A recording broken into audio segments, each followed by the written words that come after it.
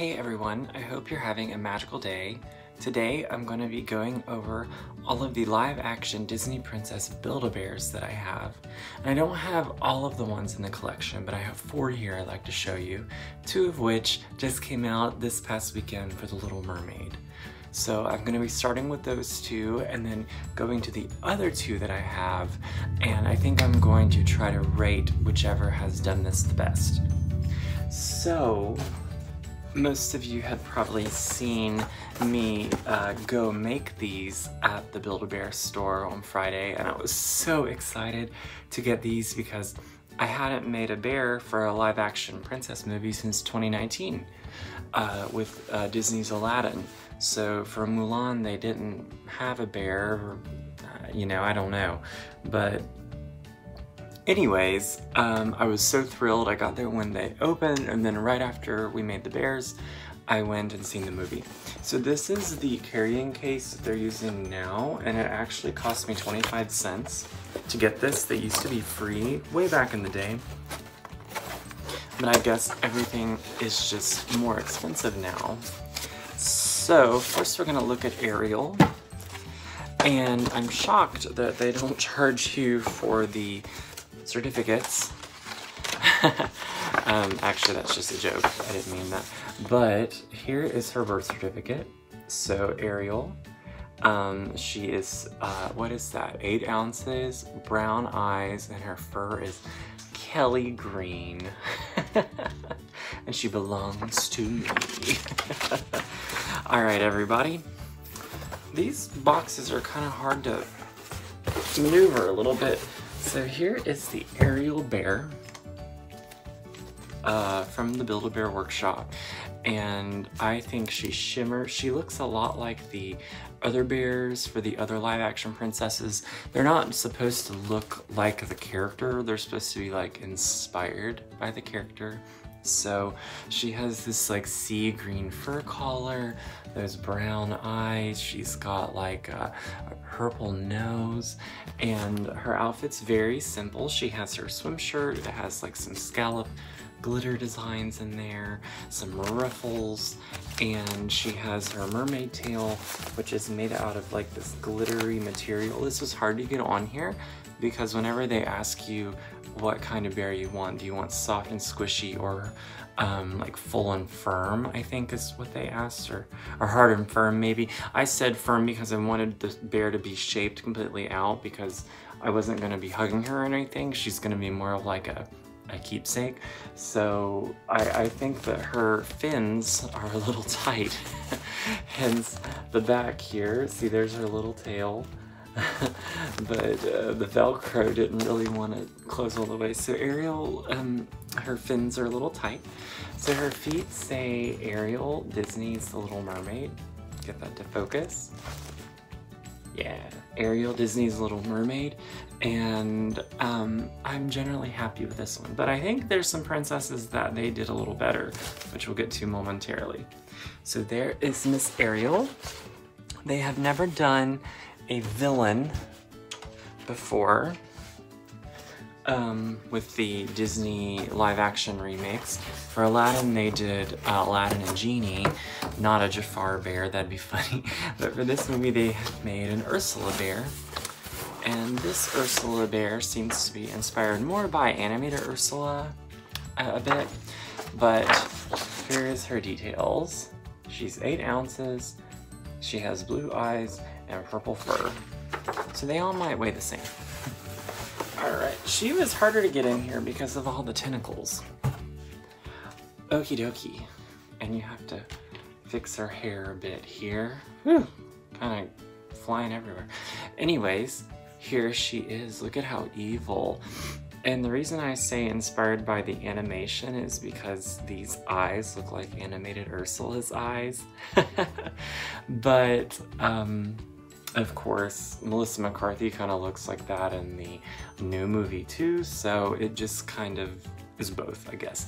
So she has an outfit on that has 1, 2, 3, 4, 5, 6 tentacles. So she is a squid, not an octopus, as Pat Carroll famously said, the voice of Ursula. And this outfit was really easy to get on her. She has a hole for her tail back there. And then there is a Little Mermaid magical shell thing that the Build-A-Bear had, and it has like some pretty stuff on it from the movie, and I thought maybe Ursula could hold that. So them together, I think, make a good pair. I wasn't going to end up getting Ursula, but whenever the Genie and Aladdin came out with Jasmine and I didn't get them, I kind of regret it now because now you can't really find them. So I just went ahead and got both while I was there. Her feet also have the same thing, the Little Mermaid, and it says Ursula. So she's just got her squid tentacles there. So I think she's wonderful, and that's the two latest. All right, so let's go back a few years to whenever their boxes looked a little different. So this box and this box, they've changed their boxes. This one's more narrow, and then this one's more open. So in 2019, this, oh, she's peeking through. In 2019, this was their custom box, you know, but I guess now they changed them or they make them more affordable. I'm not sure. So she's really just been in her box since 2019, mostly. And it's been a while since I've seen her. I'm sorry. So she has box hair, but let's take a look at Princess Jasmine's bear from the Aladdin movie in 2019, and she has a little lamp here.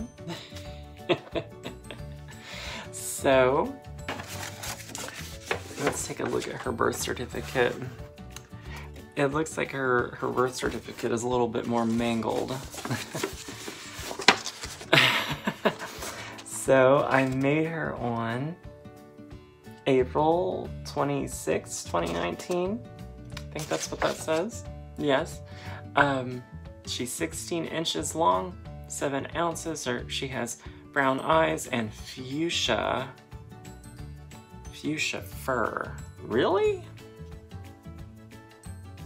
I don't know about fuchsia fur, but so it looks like their certificates haven't changed, but I don't know how mine got all crusty. But anyway, here's Jasmine. She has like a teal fur and it matches her outfit, and here is the glittery shimmery lamp. She has like a gold eyeshadow, brown eyes, gold nose, and she has her crown that she wears in that movie. And this outfit is just stunning. Like, it's all one piece. Yeah, it's all one piece. I don't remember building this one, and I didn't really take any videos, but it's all one piece, and like this all has printing on it. And then her pants are like this silky material, and she has like these glittered on peacock feathers, which is, I mean, really looks like the outfit in the movie. And then she has these like heels on, like these Jasmine heels, and little bear paws on the bottom. But I just like am astounded by the detail on this one. She also had the option of getting a black wig, which of course I went for because I think the character would be more recognizable with a black wig. But here's Jasmine. So 2019, 4 years ago. Oh man, the pandemic really bothered us, but let's compare these two. I got all these empty boxes in front of me. Oh. Sorry. Alright, Ariel and Jasmine. Oh, and one thing I'd like to mention is that Ariel didn't come with a red wig. And I asked the girls at the Build-A-Bear if they could order me one, and they didn't get one in for this. So if I want one, I can find one on eBay, like from like a reseller. So I think I'm gonna have to get Ariel a red wig to go with Jasmine. Alright, so the final Build-A-Bear that I have of Disney live action princesses is from 2017. And this is back whenever the boxes for these were even bigger. So this box really doesn't look anything like the others. And it's much bigger. So let's open her up. Alright, so in this box, I have the Belle bear from the live action Beauty and the Beast. She's got some wild hair going on here. But she's in the, of course, the gown that Belle wears in the live action film, and it's done very, very nice, I think. But she's like a honey color. She's holding a rose. She has gold eyes, a pink nose, and oh, here on her paw it says Build-A-Bear. But this brown wig came with her. They had the brown wigs whenever the movie came out, and they had this doll in the store. So I think that just made more sense. You can see her little ears peeking through. So her dress is really nice. Like, it's like glittered and it's all fabric. And oh, here's the back of the dress. I really think it's very pretty. It has like this gold embellishings on it from the movie. And then she has her shoes.